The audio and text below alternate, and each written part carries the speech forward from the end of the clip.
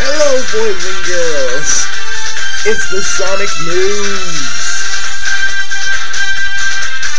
with me, Bugsy, Escalinker, and Suckermer,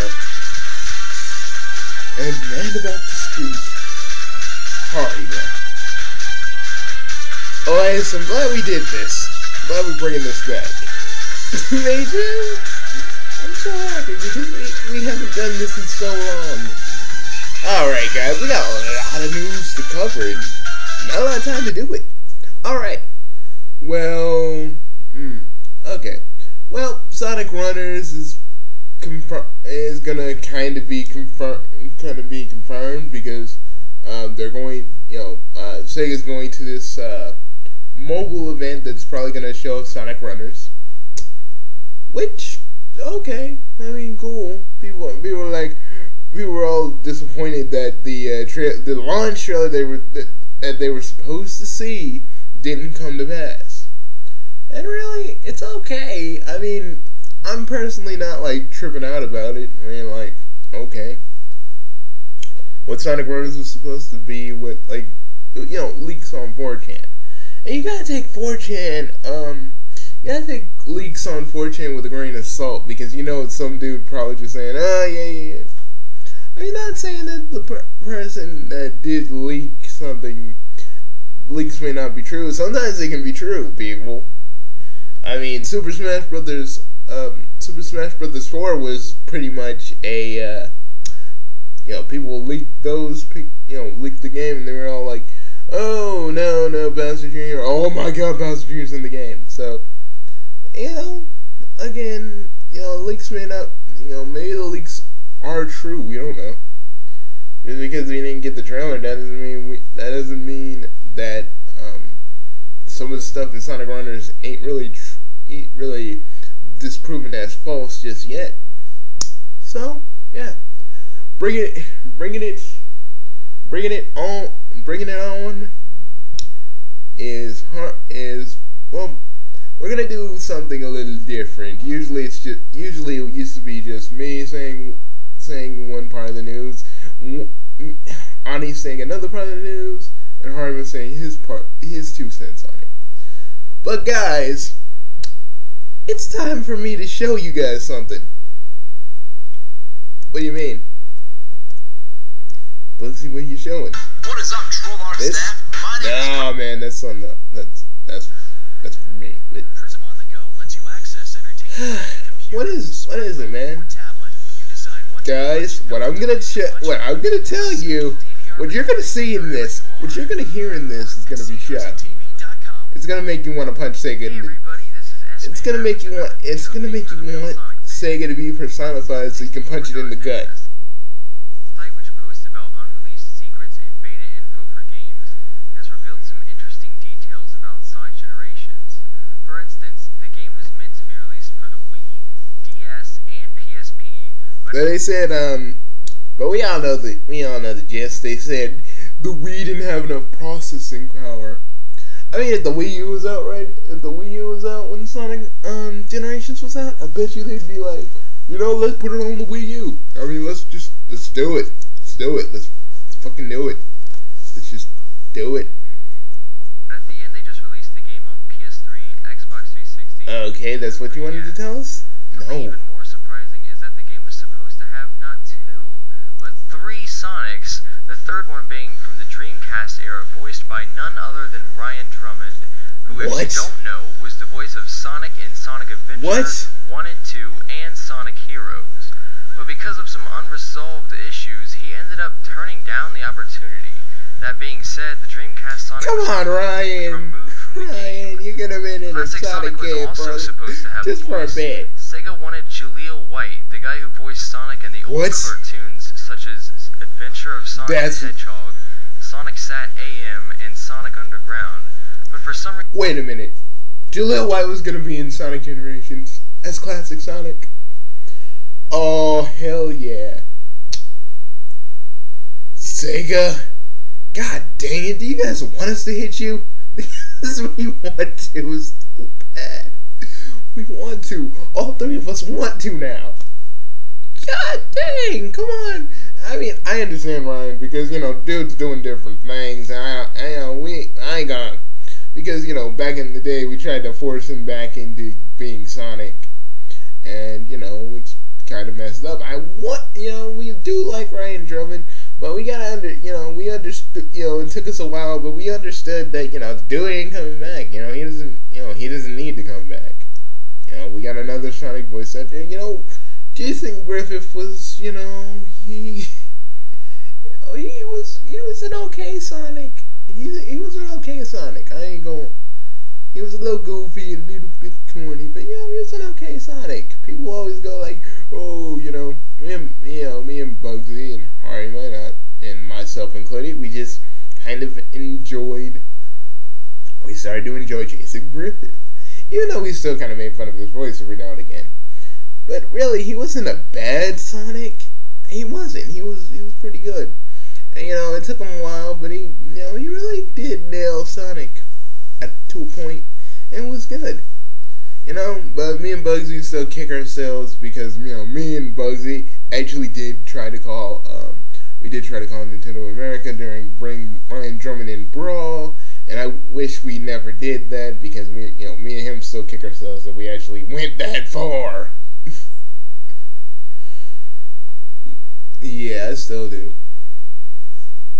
we were dumb kids back then. We were dumb kids.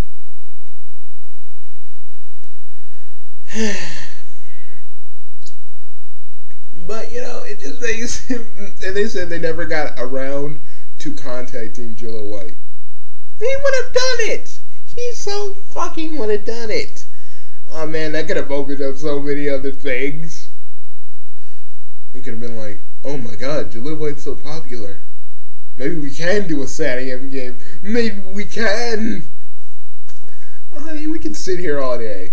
We could sit here all day talking about if Ryan Drummond, if freaking Ryan Drummond was in Generations, and if freaking Classic Sonic, freaking Jaleel White was in Generations as Classic Sonic. We could sit here all day, guys. We could sit here all day talking about this for an infinite amount of time. But it's time to talk about the comics. It's comic time. We really need music for this. Oh, I actually do. Really? Yeah, I came prepared. I love this new Fresh To Go bar, especially the made-to-order pizzas. I know, there's a lot of great stuff at our new... This is Sonic, and you're watching Sonic's channel. It's comic time, people. Well, we got a lot of good things.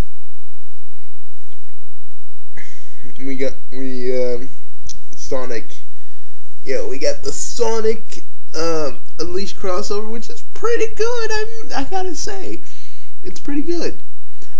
But what got me this month was the Sonic Universe book with which is telling basically. Alright, Lexi, you better go into that. Anyways, telling about the freaking, just telling Nicole's, story a little bit. Because this new universe, because the new universe in the comic doesn't have Nicole, go back to the feud, was in a future where the Freedom Fighters were,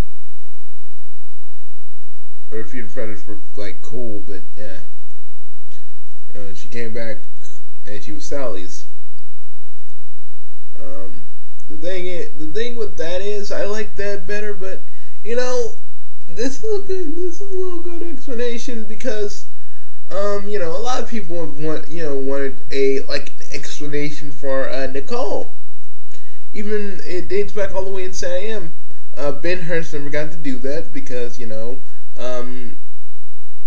because SatAM was cut short. And I really hate that SatAM was cut short because it was so good.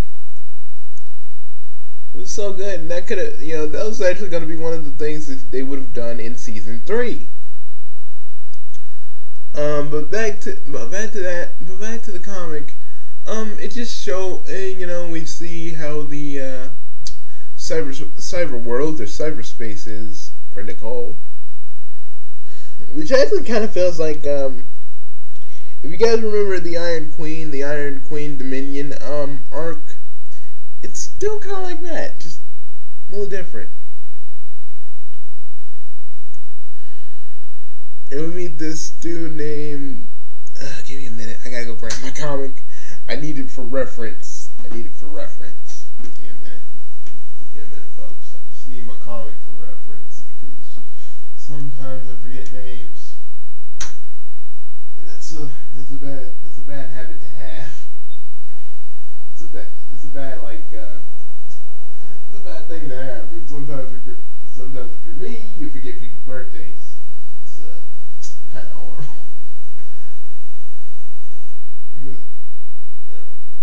You forget your own sister's birthday, your sister's birthdays, everything. I do like this new story arc because at least, I guess, Sonic Universe is at least trying not to do the old adaptation, and it puts Sally. This puts Sally in a role, because really all they've been doing was finding the Chaos Emerald and stuff like that Eggman had, and now they're doing something else.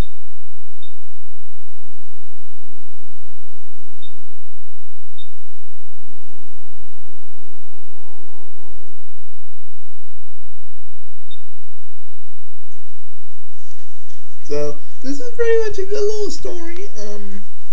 This is a good story. But they're trying to find, what's his name?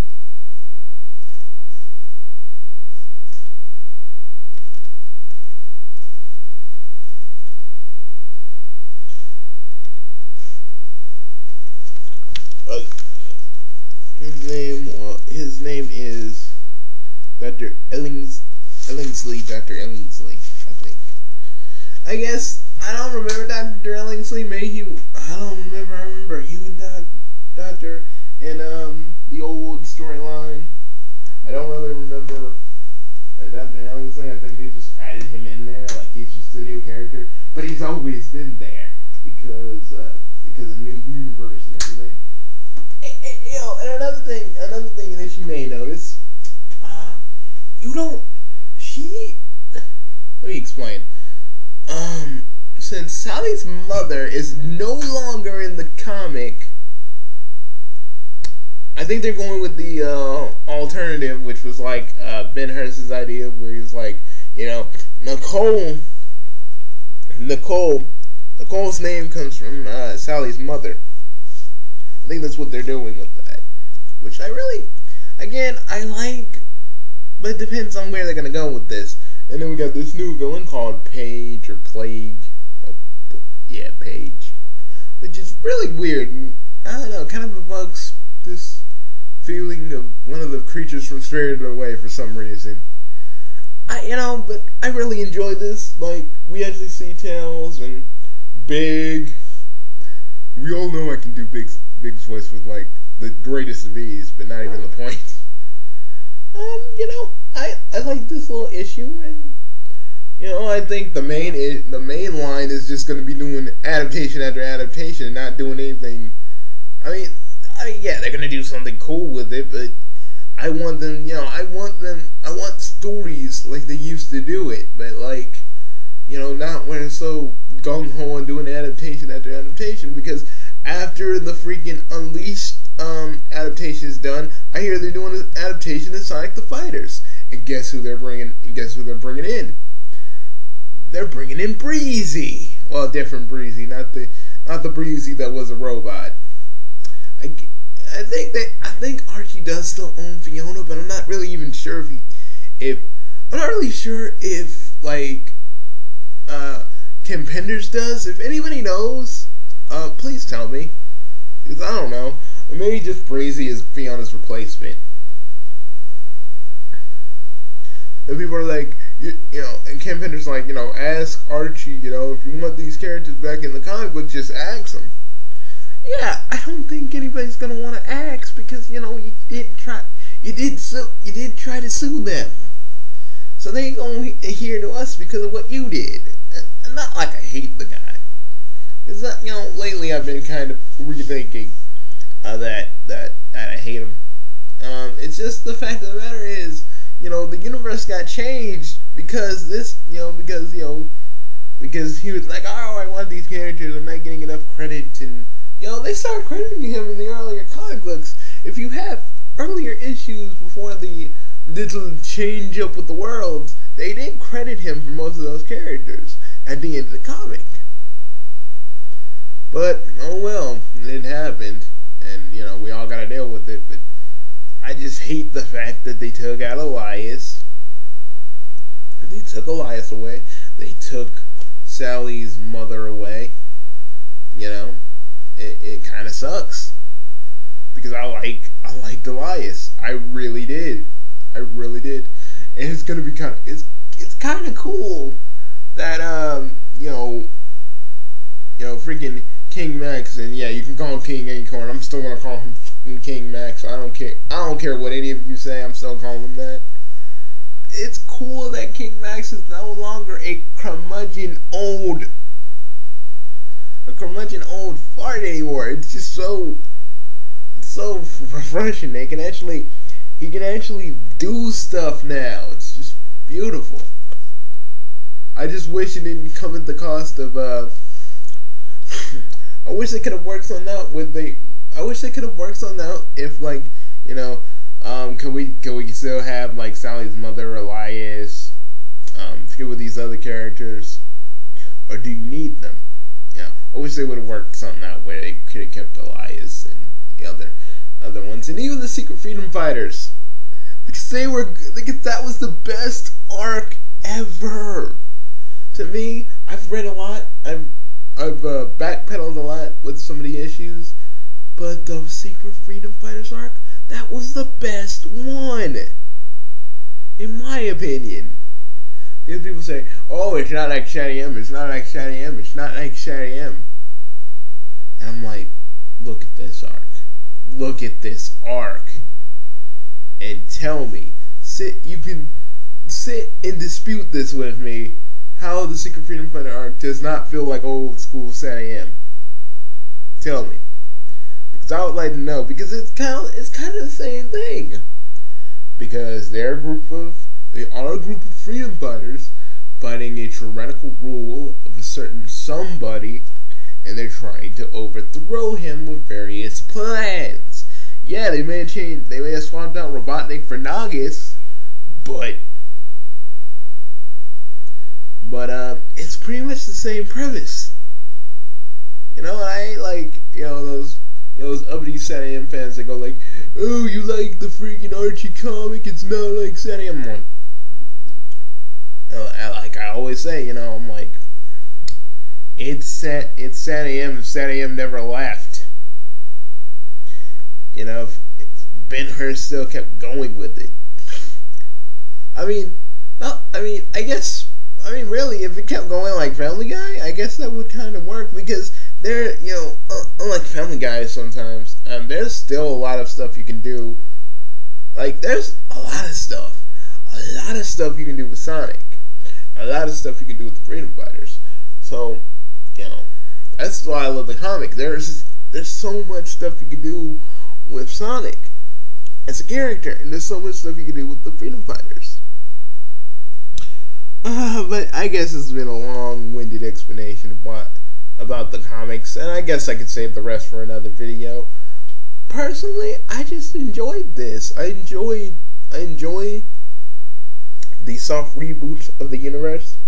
I just wish we didn't lose characters. I wish we didn't lose a lot of characters. Amy actually did have a family, and Rob O'Hedtog, and now he's gone. And I kind of liked him. He was technically like Robin Hood and Amy's relative, Amy's cousin, and I was like, cool.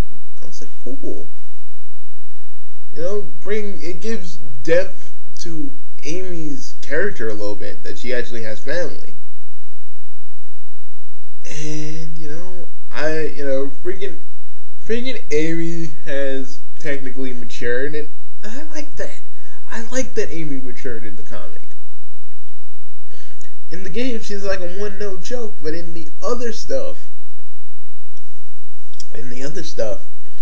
she's a lot more capable, a lot more mature, and not always wanting Sonic's, not always wanting Sonic's, blue marbles, even though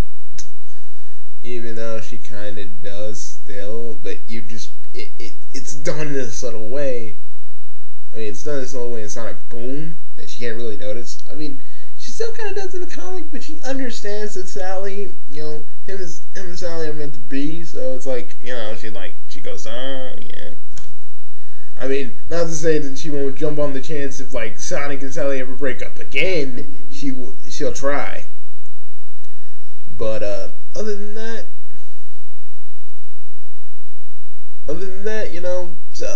Amy's a good character in the comic book and in Sonic Boom. I just wish they'd work on fixing her in the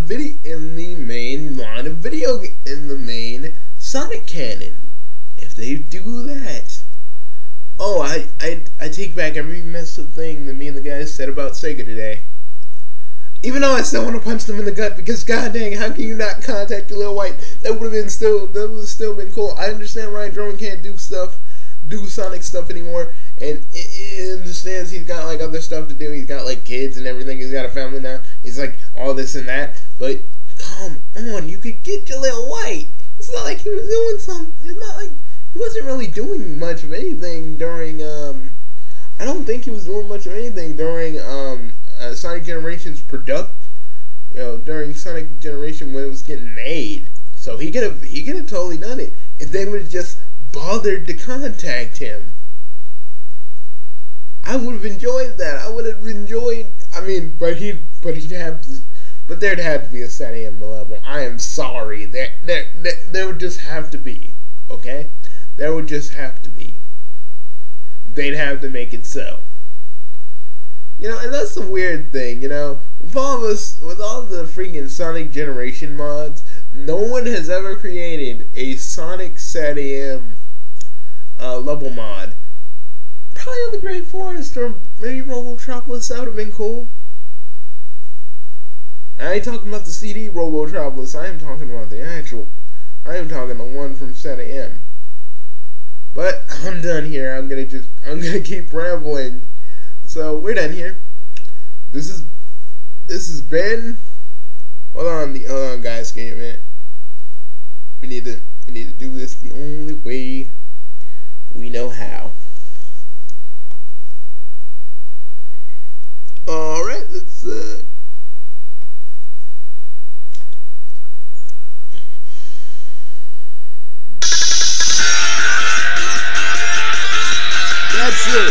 That's it for the Sonic news.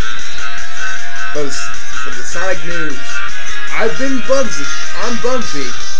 I'm on Sakamaru. And I'm Hardy. And we're gonna say, see you guys later. Always chill, guys. And when it's juice and jam time, we'll be back again. Because this is the new, improved Sonic news. And we're going to be back. We're going to be back when there's more news for us to talk about. We'll see you guys soon. Big 3, we're out.